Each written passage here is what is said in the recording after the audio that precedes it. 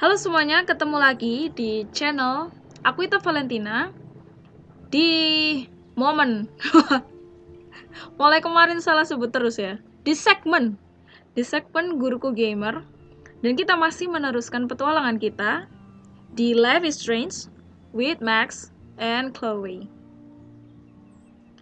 Terakhir kali kita itu ya, ada pertengkaran sedikit dengan David, dengan Joyce, dengan Chloe di ruang makan. Tektok kecil sih, cuman ya apakah kita bisa untuk menyelesaikannya hari ini. Dan untuk kalian yang baru di channel ini ya, baru masuk gitu ceritanya, baru tahu, baru kenal sama Kak Ita ucapkan selamat datang, dan jangan lupa untuk subscribe kalau kalian belum subscribe. Nah, untuk kalian yang belum ngikutin ceritanya Max and Chloe di episode-episode yang kemarin, kalian bisa langsung cek channel ini dan scroll semua episodenya secara berurutan, akan ada di sana. So don't worry, kalian gak usah khawatir untuk ketinggalan dari ceritanya orang-orang ini. Kalian tetap bisa ngikuti petualangan mereka di sini. Oke, hari ini ya, aduh, nggak sabar nih untuk mainin. Oke, press circle to start and continue. Jadi ternyata wes lah. Jadi tadi itu kan masih proses download ya. Kirain downloadnya sudah selesai, terus bisa lanjut ke setting gitu loh. Ternyata downloadnya belum selesai, dan ini tadi harus menunggu dulu sampai selesai. Tapi jangan khawatir, sekarang sudah ready semuanya, settingnya udah, semuanya udah.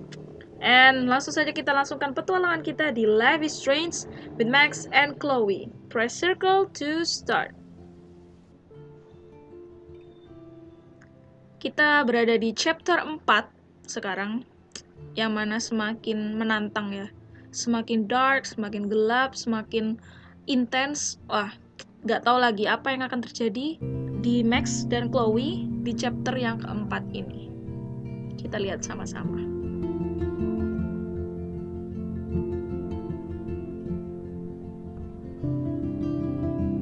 Wah, gimana nih kabar kalian dalam minggu ini? Apakah masih banyak tugas sekolah yang belum kalian selesaikan? Oke, ini dia, kita sudah berada di dunia mereka lagi ya, udah bisa digerakin juga. Oh ya, kemarin kita rencananya, iya Chloe, dan masih teriak-teriak aja, rencananya kita akan menggeledah truknya si Frank, karena si Frank itu punya gelang yang dari Rachel gitu loh. Terus dari mana dia dapetin semua itu? Nah, itu yang akan kita selidiki kali ini. This is so creepy. Banyak burung-burung pantai yang meninggal gitu ya. Oke. Look at all these flyers. It's so sad that nobody will read them.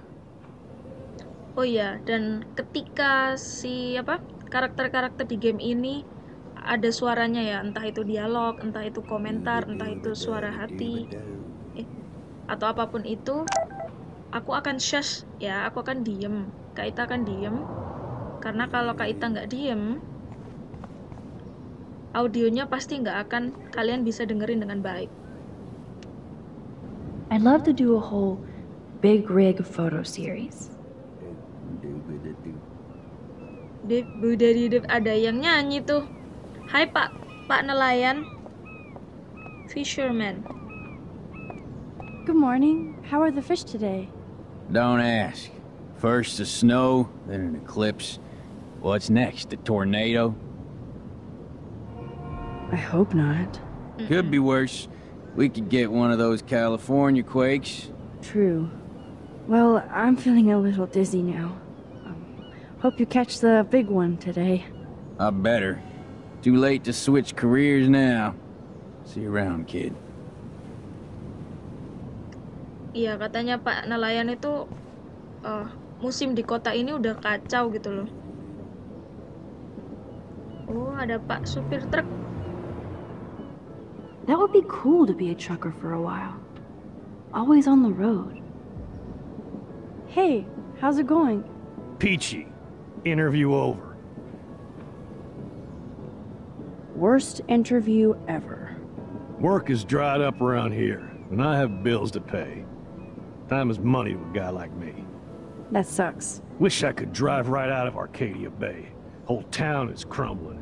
Snow, eclipse, and a slut trying to commit suicide. Maybe you should leave then. What if I could? Hell, even that shifty Rachel What's-Her-Face asked me once if I'd drive her to Los Angeles. You knew Rachel Amber? Can you tell me about her? Nope. Christ, why don't you get a real job instead of homework? I'd love to see you Blackwell turds try to drive my 1977 Needham 18-wheeler out there. Like I said, interview over. Kita coba reverse dulu ya. Siapa tahu kita dapat clue. Nah, speak. Hey, how's it going? Peachy. Actually, I wanted to ask if that's your bitchin' 1977 Needham 18-wheeler out there. How the hell did you know that?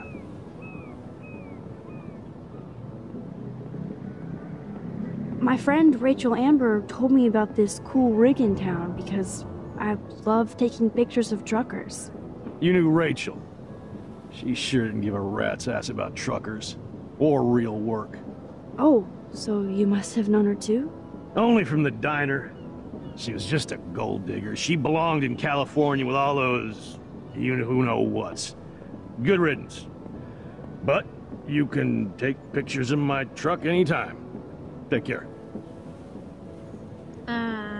Siapa tahu ya kita dapat petunjuk tentang Rachel. Makanya katanya sih kita dapat secret.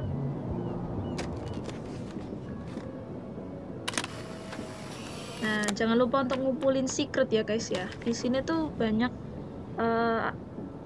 scene ya, adegan-adegan yang bisa kita foto, dan nanti foto yang kita dapat itu adalah collection of secret di game ini.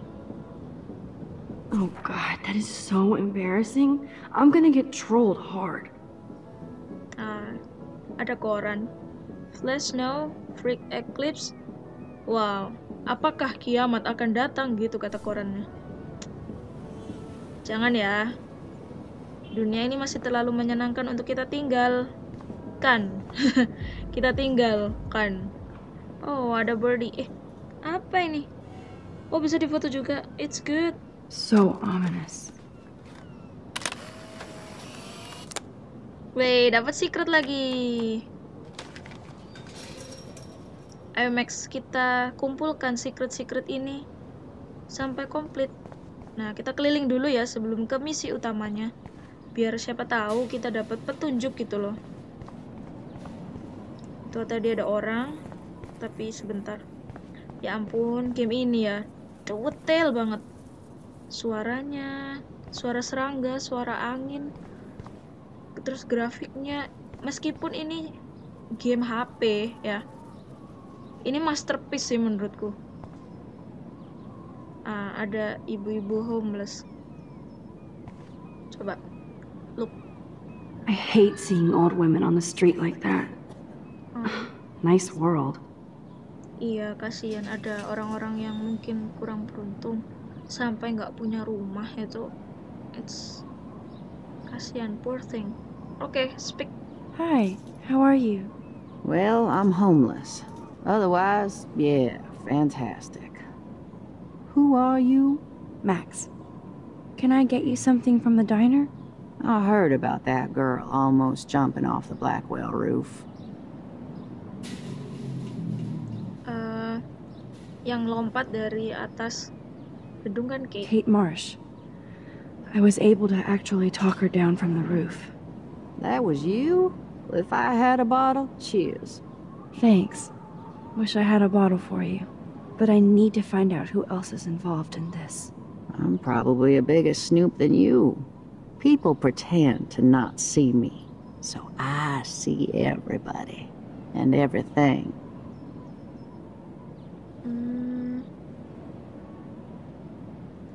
siapa ya? Nathan. Wait, aku lupa Nathan itu siapa ya? Oh, Nathan Prescott. Anak itu. Prescott, keluarga Prescott. Kalau Frank, apakah kita perlu tanya ke ibu ini tentang reputasinya keluarga Prescott? Iya, itu yang paling Including famous sih. Nathan Prescott? That spoiled shit just has a bad aura, as we used to say. He also drugged the girl who tried to jump. Sounds like you know a lot more than me, child. I just think Arcadia Bay is in trouble. Maybe you'd like to tell me what you're hiding. Ibu ini kan homeless ya, tunawisma. Dan dia sudah tahu gitu loh, baik buruknya orang itu sudah tahu. Meskipun mungkin kita nggak kenal sama orang ini, tapi setidaknya dia nggak punya motif untuk nyakitin kita. Maybe akan katakannya sejujurnya ya, tell the truth. I feel like I can trust you as much as Chloe. And you wouldn't think I'm crazy. Too late for me to judge anybody. Plus, you're not crazy. I'm just gonna say this. I had a vision of Arcadia Bay being destroyed by a tornado. For real. Could be. Bad mojo is in the air this week. Thanks for the warning, Max.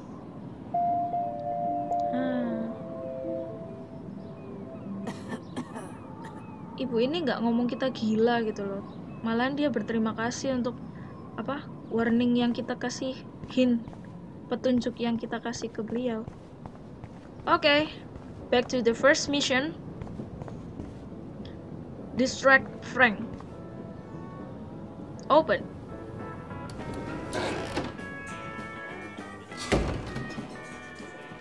Good Lord, bacon. I'm ready to nosh again. Oh, but I need to get those keys from Frank.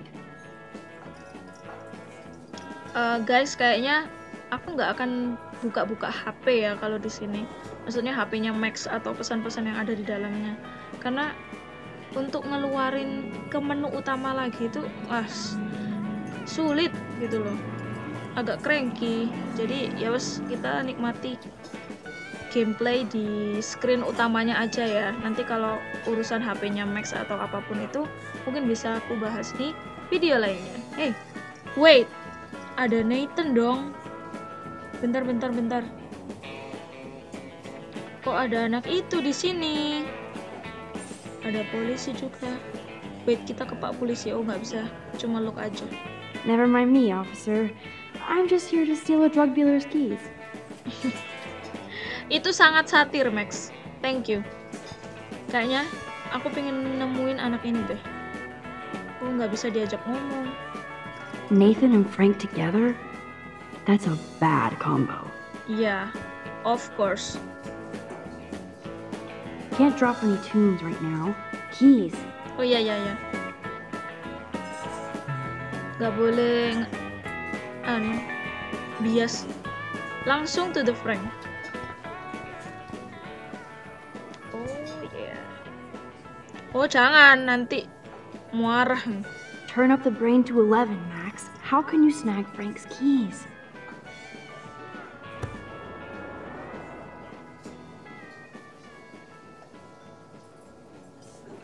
You show up after almost shooting me?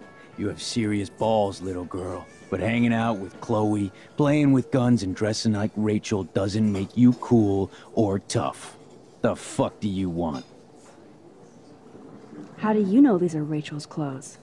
Because she looks beautiful in them and you look like ass. Aiming a gun doesn't make you any sexier. Grab your keys and let's check out your RV. Let's not. You fucking creep me out. In other words, Max, no keys. Maybe I could chat up that officer, or even Nathan, and then go all Groundhog Day on them until I get the info I need. Let's see. Apakah Pak Polisinya bisa kita ajak omong? Oh bisa dong. Gini. Orang ini kita riset dulu.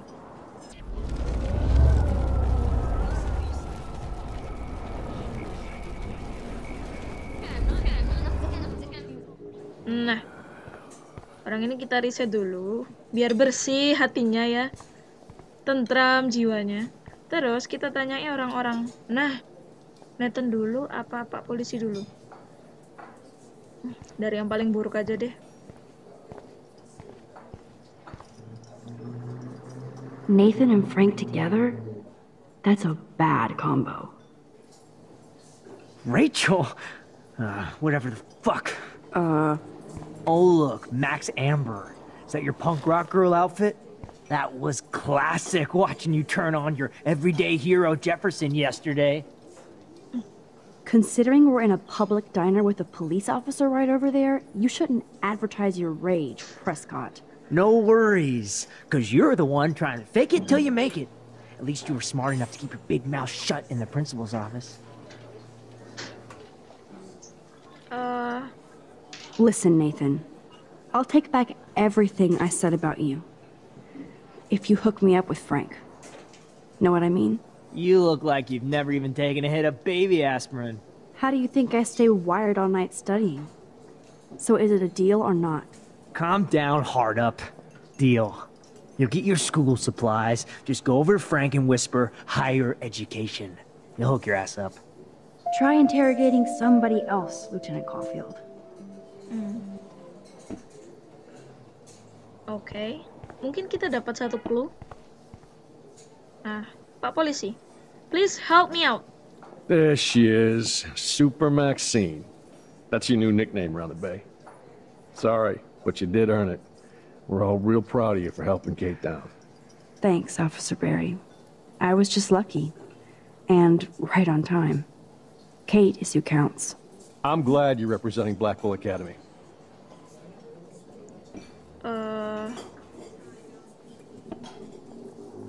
No.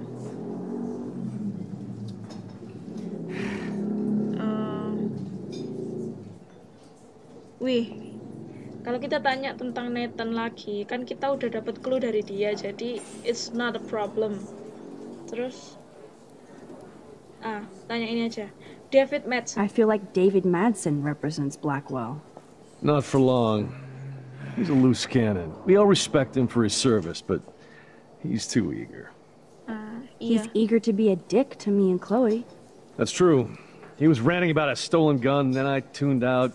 Somebody's always out to get him. Iya. Pak David Madsen itu sakjane orangnya baik ya, cuman agak keras sama orangnya. Nah, sekarang kita menuju orang ini. Speak.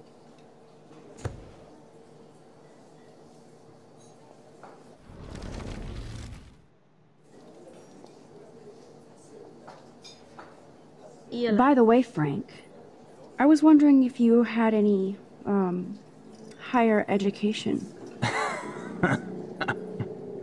Oh, yeah, sure. Do you want the after-school special to go with that? Jesus. Look, I don't sell anything but bottles to feed me and my dog. I work for a living. Not like you spoiled Blackwell punks with too much time on your hands. But nothing. Don't ever ask me for anything ever again. Ever. Now back off. Bukan informasi yang bisa kita pakai. Kita reverse lagi ya. Mencoba yang lain. Ih, aku gua mas. Ayolah Frank, just give me the key.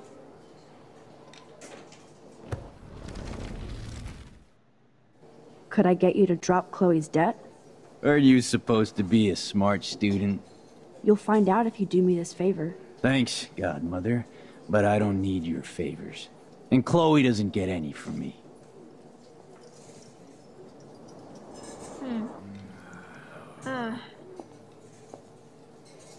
Sepertinya bukan itu juga. Terus harus gimana?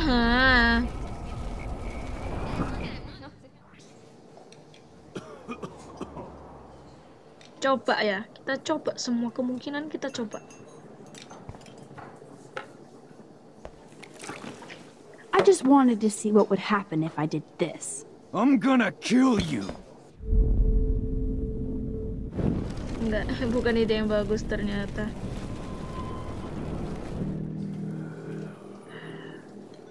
Gimana nih?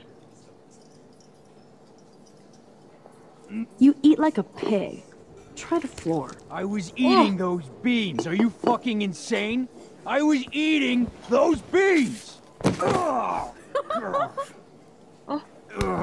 apakah ini bisa berhasil? Ah, tidak.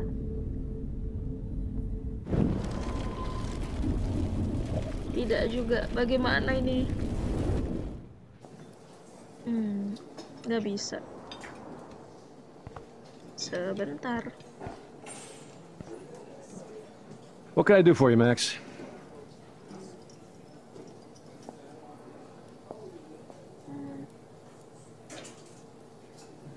I thought Nathan Prescott represents Blackwell. Well, don't make me backwash this bacon. You know what the Prescotts represent. Taking over Arcadia Bay? You're not far wrong, Max. I heard the Prescotts are working on some new big land deals. Mr. Prescott helped out my family once a while ago, so I made a deal with him that I can't seem to get out of. Man, if I could get one instant replay in life. I better finish my breakfast first. Wah, boleh nih. Sebentar. Apakah ini bisa digunakan ke anak ini? Holy shit, what do you want now? Iya, nggak usah marah-marah.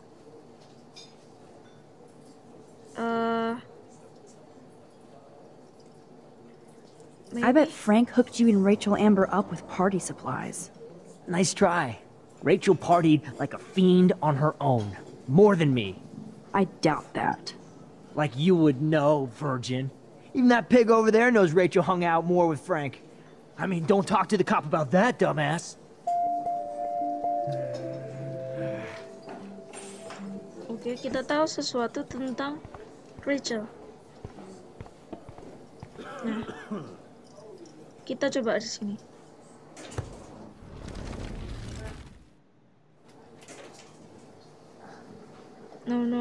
No, bukan di sini. Di Pak Polisi. Maaf ya, gangguin Bapak Polisi terus. We'll chat later, Max. I shouldn't have said that. I'll need to rewind.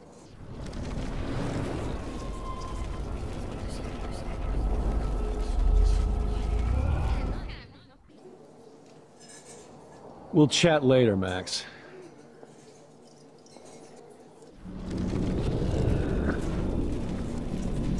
Bentar, kurang satu.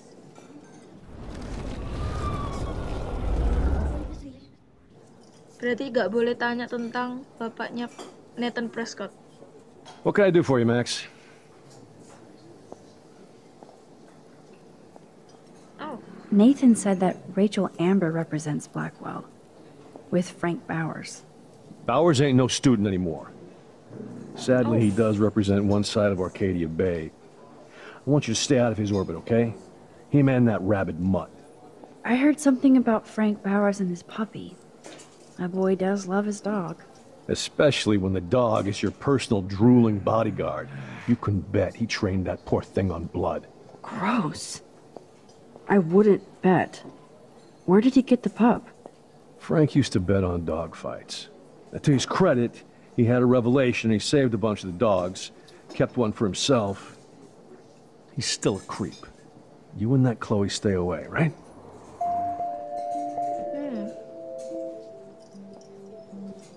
Frank cukup peduli sih sama hewan ya ternyata. Apakah itu bisa kita pakai sebagai senjata untuk Pak minta kuncinya, Pak? Ayolah Frank. Dan ternyata Frank Bowers itu juga siswa di Blackwell Academy, tapi drop out. Oke, speak.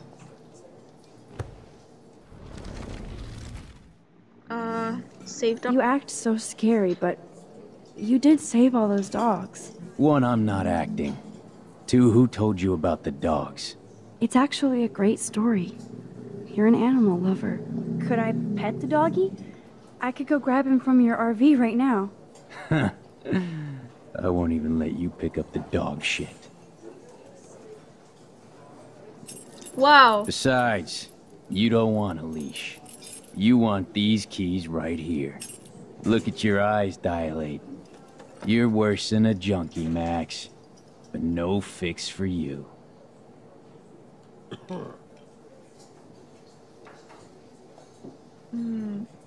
Kok kuncinya udah ada di situ? Gimana nih?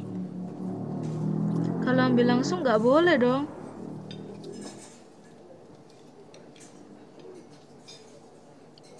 Apa kita reverse satu kali terus kita ambil? Kan dia lupa tuh. Coba ya.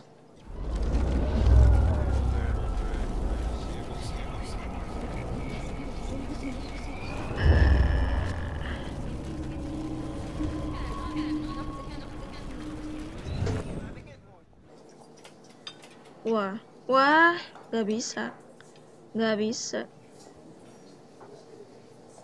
Ya udah speak.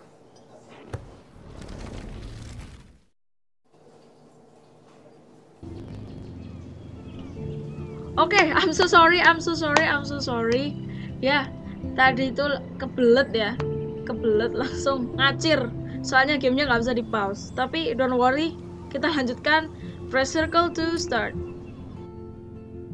Entah spawn di mana ini tadi, tapi ya urusan toilet adalah urusannya sangat-sangat darurat. Nggak boleh ditunda. Sekali ditunda berantakan semuanya. Oke? Mohon dipahami saja, mohon dimaklumi. I'm so sorry. Mengganggu petualangan kita yang momentonya itu sangat berharga. Rusak gara-gara toilet. Nggak apa-apa, kita lanjutin aja. Jadi kita sampai di mana? Nah, bagian ini kayaknya bakal aku skip ya, karena ada di episode kemarin. Nanti kita langsung ketemu di Max mencoba mencari kunci. Ya, oke.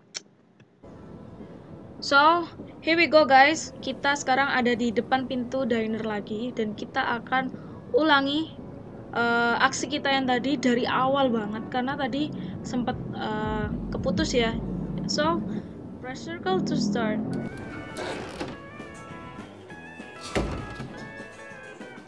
Good Lord, bacon. I'm ready to nosh again. Oh, but I need to get those keys from Frank. Yap.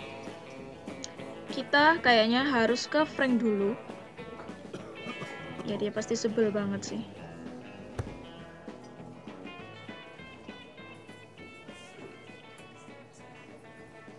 You show up after almost shooting me? You have serious balls, little girl. But hanging out with Chloe, playing with guns and dressing like Rachel doesn't make you cool or tough. The fuck do you want? How do you know these are Rachel's clothes? Because she looks beautiful in them and you look like ass. Aiming a gun doesn't make you any sexier. Grab your keys and let's check out your RV. Let's not. You fucking creep me out. In other words, Max, no keys. Maybe I could chat up that officer, or even Nathan, and then go all Groundhog Day on them until I get the info I need. Oke, kita reverse.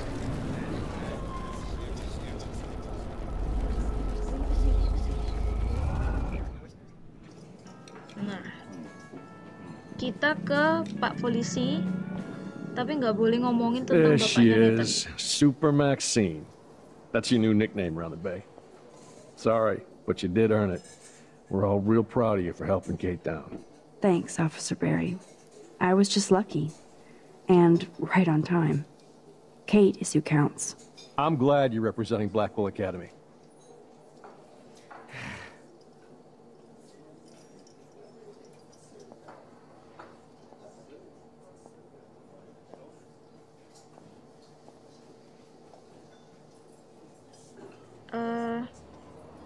Wait, kayaknya kita harus ke Nathan dulu deh.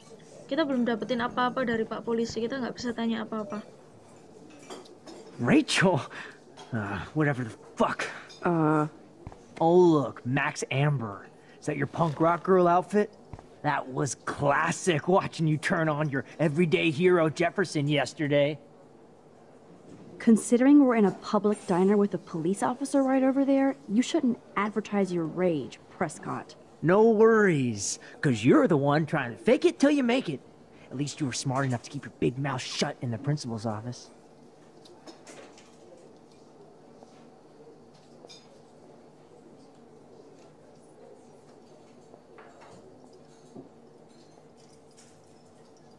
Apa ya?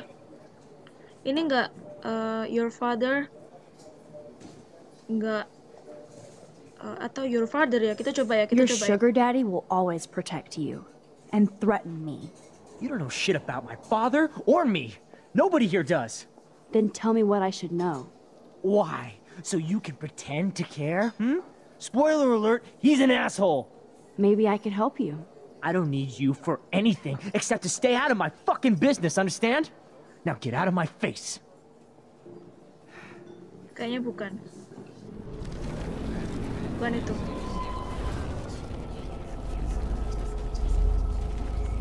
Wah, puzzle-nya sudah semakin rumit ya. Rach?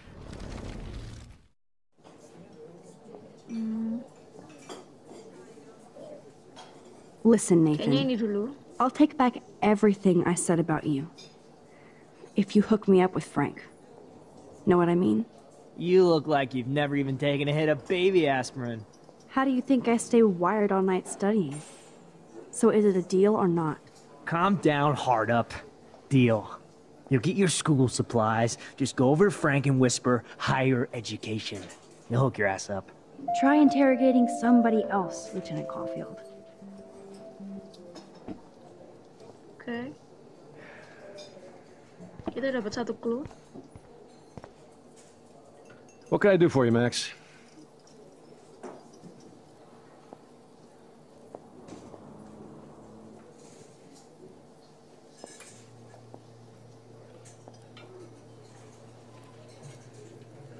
I guess Kate Marsh will be the face of Blackwell for a while. And you for helping her. That's the kind of school spirit we need more of.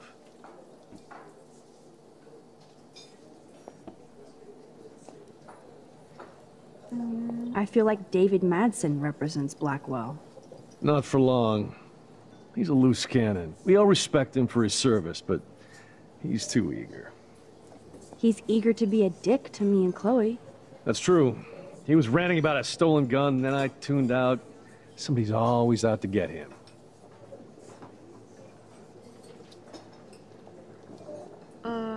Aku bener-bener gak punya clue. Harus ngapain? What can I do for you, Max?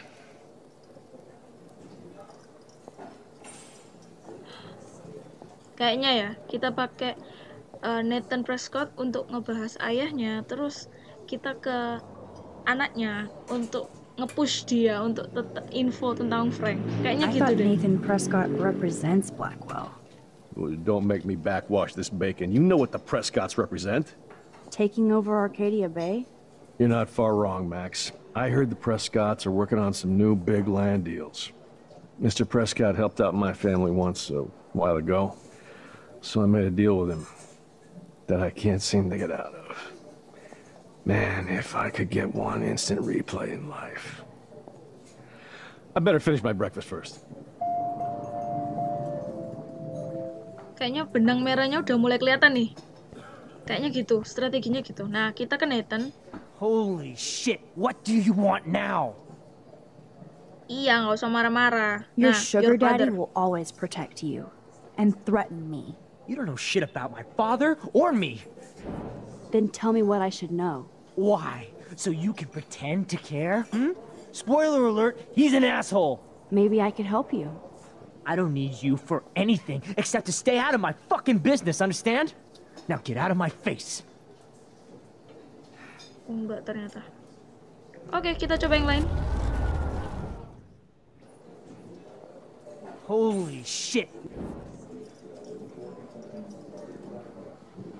I bet Frank hooked you and Rachel Amber up with party supplies. Nice try. Rachel partied like a fiend on her own. More than me. I doubt that. Like you would know, virgin.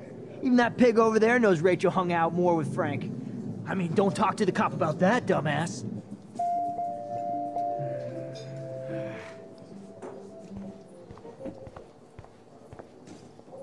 We'll chat later, Max. Okay. I shouldn't have said that. I'll need to rewind.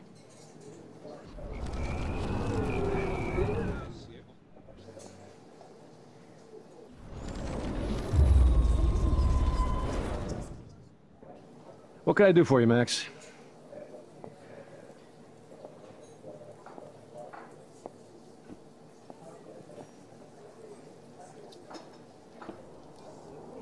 Nathan said that Rachel Amber represents Blackwell, with Frank Bowers. Bowers ain't no student anymore. Sadly, he does represent one side of Arcadia Bay. I want you to stay out of his orbit, okay? Him and that rabid mutt. I heard something about Frank Bowers and his puppy. My boy does love his dog. Especially when the dog is your personal drooling bodyguard. You can bet he trained that poor thing on blood. Gross. I wouldn't bet. Where did he get the pup? Frank used to bet on dog fights. To his credit, he had a revelation. He saved a bunch of the dogs, kept one for himself. He's still a creep. You and that Chloe stay away, right? Okay. So far so good. Ada progress. Kita coba lagi. Holy shit.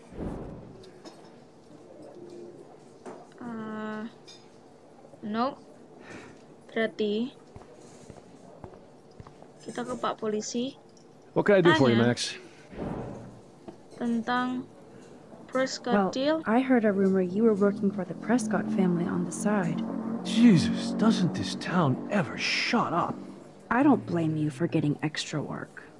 Look, sometimes I check up on the Prescott family to make sure they're doing all right. Nathan included. Keep this quiet, Max.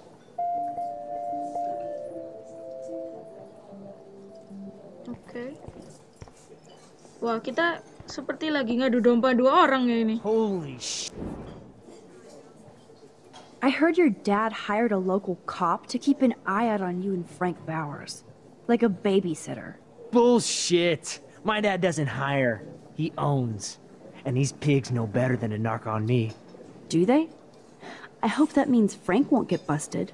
Eventually, he will. Guy's into some freaky shit. He told me once he took a weird blood oath for Rachel. Forget I told you that. Seriously. Now get off my crack, whore. Keep your pie holes shut. Nah, habis ini kita kemana nih? Ke Frank, coba.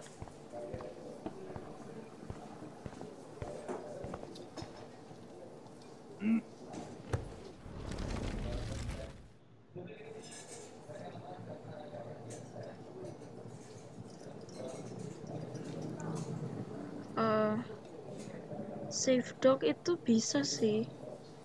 Wait. Save dog itu bisa sih buat dia ngeluarin kunci. What can I do for you, Max? Nope. Ntar ya, sabar ya Are guys you ya. fucking stupid? Get out of my space. Damn, I really pissed him off. I need to go back. Are you fucking stupid? Get out of my space. Damn,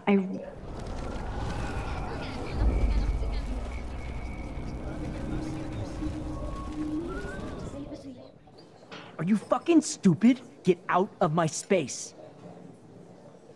Damn, Wow. I really pissed him off. I need to go back.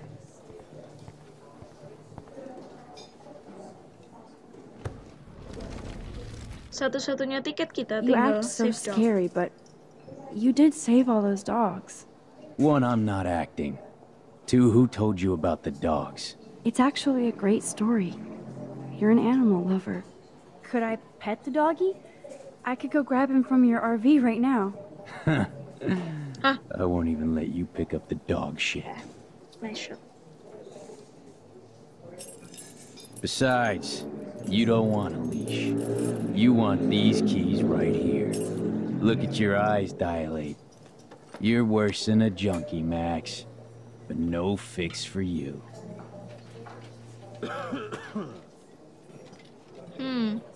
Aku punya ide sih, tapi semoga berhasil ya.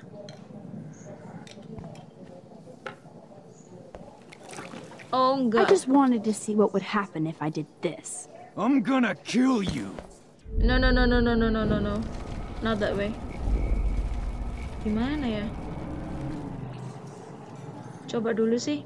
Kita ambil ini. Keys. I'm afraid I'll have to take your keys now, asshole. You did not just do that. Give me back my keys, bitch. Give me my keys now.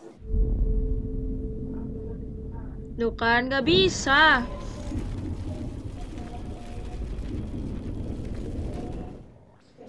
Key brought. Wah. Now back to Chloe.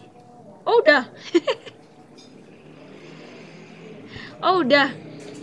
Ah, dari tadi kek. Ya ampun, sulitnya. Ya udah. Keluar. Ribet banget. Berarti itu tadi ya. Tiket kita adalah Save Dogs. Wait. Shitting me? No. Oh. Elisa. Are you shitting me? Oh ya.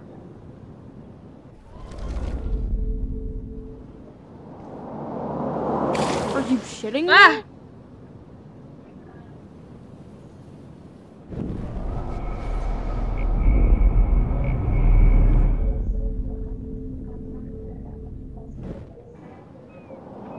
Alyssa, watch out! Nah. Quick thinking, Max.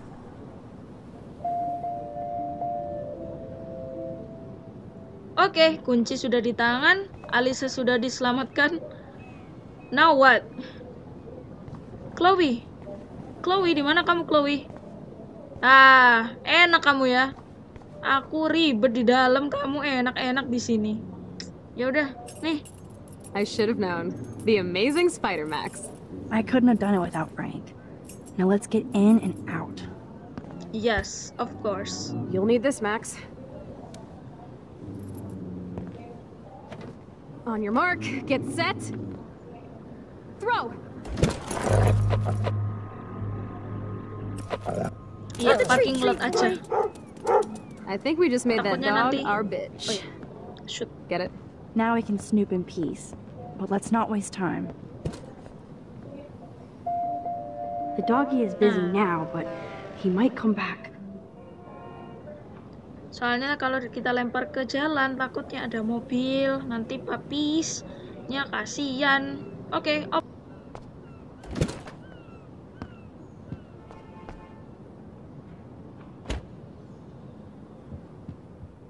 Damn, I thought my room was a shithole. You're not a creepy drug dealer. Frank has issues, but he's not creepy. At least I didn't think so until I saw him with Rachel's bracelet.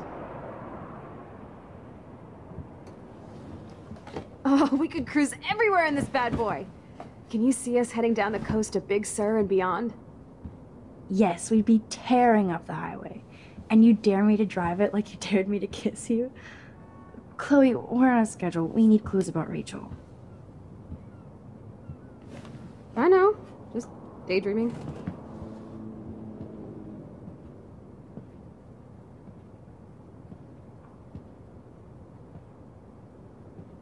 You scope the area while I hack his computer for info. Frank is almost a made-for-TV hoarder. This place is nasty. Ya, kotor. Nih, lihat. Piring kotor, gelas kotor, nggak dicuci. Aduh, ayo, siapa di rumahnya kalau ada cucian piring sama gelas pura-pura nggak tahu, ayo. Tulis, ayo ngaku di kolom komentar. I doubt Frank is trying out for the Arcadia Bay Brewers. Must take him days to download porn. Yuck. Yak. The archetypal filthy guy dishes. Dicuci yo, rek yo. Bakteri rek, kotor. Ngundang penyakit. Good to know Frank has a knife lying around. Nah, kita harus geledah-geledah ini. Of course Frank gets the munchies. Apa itu? Frank must spend all his drug money on baggies. Recycle, dude. Whoa, what the hell is he doing with that dog? Stop it. Nice rig. Glad Frank treats something here with respect. Tapi ya, kalau misalkan punya mobil yang bisa kayak rumah kayak gini, it will be awesome, Rek. Itu impianku banget sebenarnya. Kayak VW kombi, kayak gitu-gitu loh. Yang mobil tapi bisa ada tempat luas dan bisa kayak, ya nanti didekorasi untuk bisa jadi kayak rumah gitu. It will be nice. Really, it will be nice. Okay, back to the mission.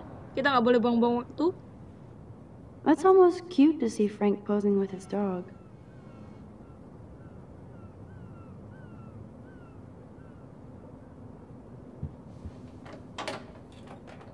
I could pry this vent open with the right tool. Right tool. Like what? No more secrets. Menyedihkan. Oke, kita cari sesuatu untuk apa nih? Untuk buka ventilasi.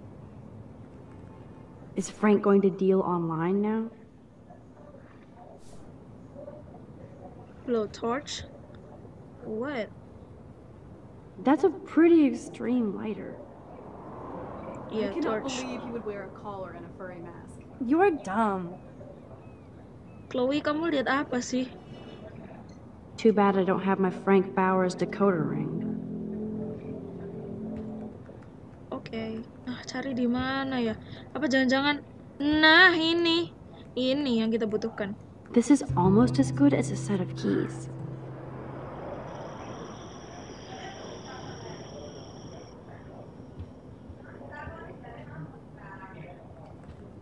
Bisa nih, bisa nih. Ini bisa nih. Oh, Curses! Nothing here. Max, you didn't Nothing. tell me you took photos of Frank in action. I'm seriously ignoring you. what the? Hey, tadi nggak ada buku loh di sini. Is Frank going to Oh, yeah. deal online now? Oh, buku yang tadi. Nah, ini. Wah, putus. Diunduh aja. Takutnya Frank curiga gitu. Ini kok lepas. Nah, selanjutnya. Ini nih. Ada lagi yang semacam ini. My blade will open any portal. Bingo. Bingo. Masterpiece Jinkies. Take. Oh man. Rachel and Frank's dog. Really? Apa yang terjadi di antara mereka? I don't know if I should be touched or disturbed. Apakah mereka benar-benar pacaran? Oke, coba aku baca sedikit ya. Frankie B. Hope you read this first thing in the morning. Semoga kamu membaca ini pertama saat kamu bangun. Maaf tentang kemarin malam. Aku bertingkah sangat menyebalkan dan itu membuat kamu marah. Dan kasihan anjing kita Pompidou. Kasihan untuk melihat itu semuanya. Aku lagi banyak masalah dan apa ya, aku bener-bener buntu untuk bisa keluar dari Arcadia Bay. Tapi terima kasih untuk kamu. Setidaknya aku punya kamu gitu loh, untuk hal terbaik yang pernah aku jumpai di sini. Dan aku selalu tersenyum ketika aku bayangin hubungan kita. Ayo kabur yuk dari sini yuk selamanya. Sayang, Rachel Amber. Oh, it's so sad. I'm glad Rachel got to drive this beast. She looks genuinely happy. Iya deh, kayaknya dia bener-bener pacaran deh sama Frank Powers. Rachel really did hang out with Frank. Wow, it's a unique option. Unique choice. I'm learning more about Rachel than I want to know. Ini nanti kau lerek tak blur ya. Enggak, aku bisa digetak ya ambek pengawas. Trouble in paradise. Ya, ada surat lagi. Tapi, oh ya, tetap dari Rachel Amber. Frank, yang kamu lakukan itu nggak baik, sumpah. Aku nggak ojo nyalain keadaan ini terpaksa. Kamu ngomong ini terpaksa. Kamu jangan bilang kamu nggak punya kendali atas dirimu sendiri gitu loh. Kamu itu membuat aku takut. Dan aku pikir kamu nggak akan bisa sadar lagi gitu loh. Dan aku nggak pernah lihat tingkah kamu bisa kayak gitu. Aku harap itu yang terakhir aku lihat dari kamu. Zodiakku Leo. Dan aku bisa move on dari kamu kapan aja. Tapi aku peduli sama kamu. Jadi kita coba introspeksi diri dulu lah, berpisah sebentar lah, biar kamu tenang dulu. Dadah.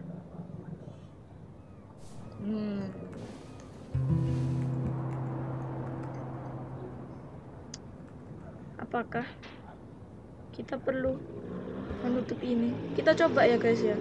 Tak tutup dulu. Takutnya dicurigai.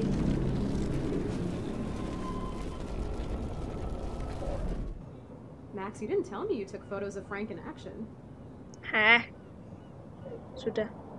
Pisau aman. Buku aman. Ooh, Frank's stash. Cuan. Tapi udah kosong.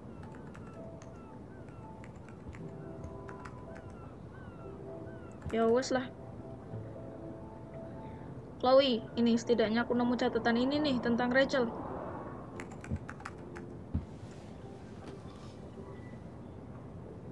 That makes me ill that Rachel posed like this for Frank.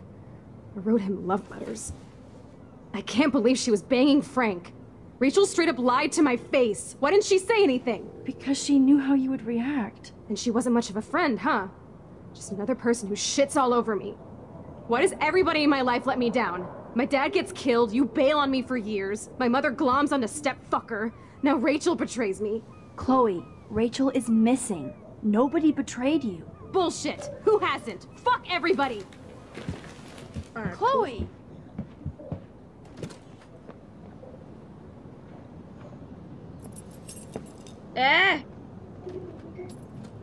Ya. Kunci orang dibuang-buang.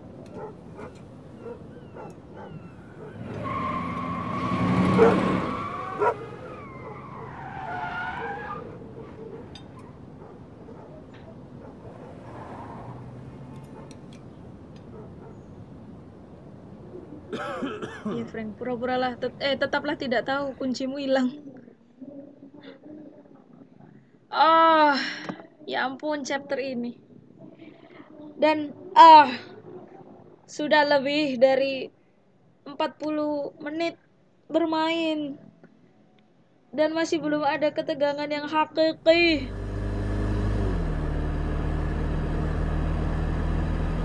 Chloe, you can't keep blaming me and everybody for everything wrong in your life. It's so not fair. I gotta blame somebody, otherwise it's all my fault. Fuck that.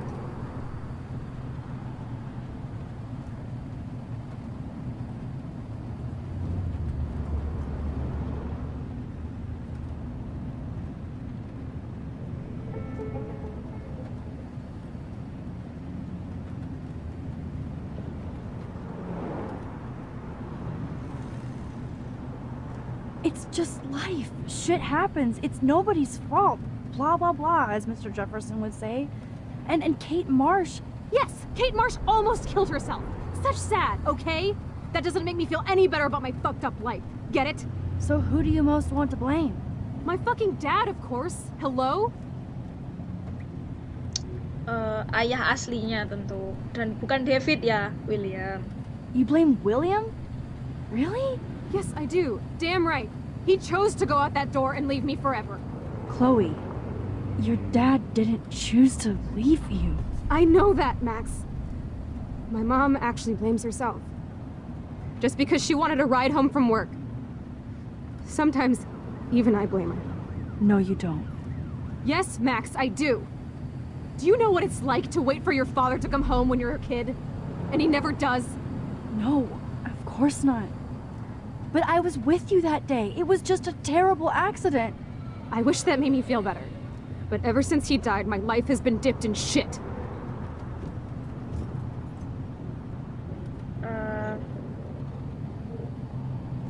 Aku nggak tahu ya apa yang terjadi di hari Pak William meninggal.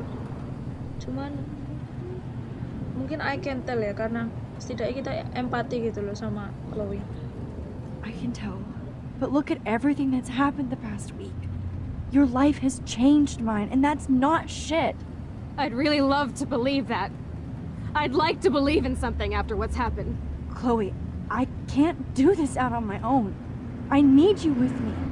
And Rachel needs you. Ya, nggak bisa kerja sendiri-sendiri tuh nggak bisa. Come on, Chloe. Cok marah-marah ta.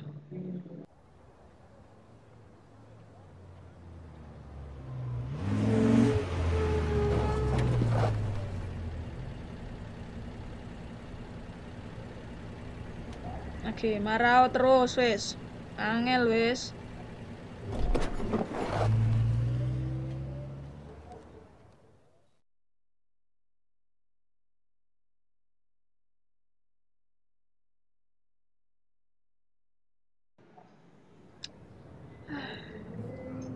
Awkward ya, like bertengkar sama temen itu. Aku pernah kok. Kalian pernah? Tulis di kolom komentar.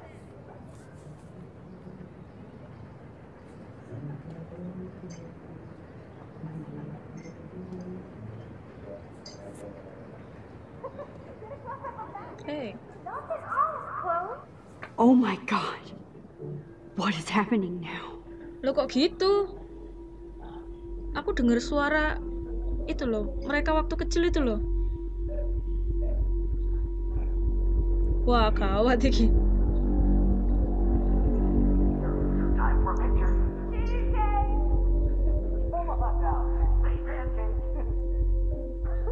Apa jangan-jangan Max bisa itu ya? Kayak mesin waktu gitu, bener-bener pindah ke masa lalu gitu. Touch the photo, find focus. Oh dear. Oh dear. Pelan-pelan cuy.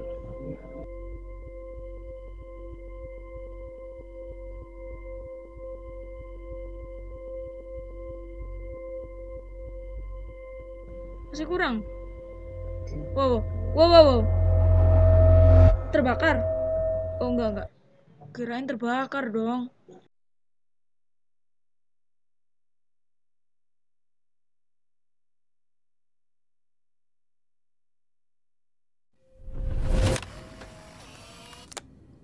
Someday Dad'll get one of them newfangled computers. I hope the flash didn't scare you, Max. This is a keeper. Not until I see it first. You know the rules, Dad. Max, tell him. Whoa, hey. You look totally pale. Are you okay? Yeah, I just... yeah, I'm fine. Okay, Chloe. Give me the thumbs up or thumbs down. Well, I might just allow this one into the family album. You're the boss. What is this? But not the cook. William is Hint, here. hint, Daddy. Yes, And we can't Chloe is expect just your a mother to kid. rush home and serve us slackers. Am I Who that wants to far help back make in friends? time? You mean pancakes? In France, they call them I'm crepes. 18 years And a good old French inside my chef uses 13-year-old assistance self. If you want to eat fresh. How? I volunteer to break the eggs. Oh dear. Do you remember how many eggs? Mom said it depends. That's true. So, how many eggs? Oke guys. Oke. Well, Sepertinya kita harus menyudahi petualangan kita sampai di babak ini. Karena kayaknya kalau kita terusin, ini akan jadi panjang banget dan durasinya kita pasti kepanjangan dan itu bikin kalian gak nyaman pasti liatnya kalau terlalu panjang durasinya. So, terima kasih bagi kalian yang udah nonton hingga akhir, menikmati petualangan ini hingga akhir, detik terakhir. Untuk kalian yang belum subscribe, silahkan subscribe. Dan untuk kalian yang suka sama video ini, tolong kasih jempolnya. Kalau kalian nggak suka, nggak apa-apa, it's up to you, completely yours. Semua ada di tangan kalian. Dan kalau mau komentar, please pakai komentar yang sopan, sesuai seperti pelajar-pelajar terdedikasi pada umumnya. Thank you for watching. And don't forget to subscribe. See you on the next video for Life is Strange with Max and Chloe. Sampai jumpa di episode selanjutnya. Life is Strange, Max and Chloe. See you and ciao. Dadah.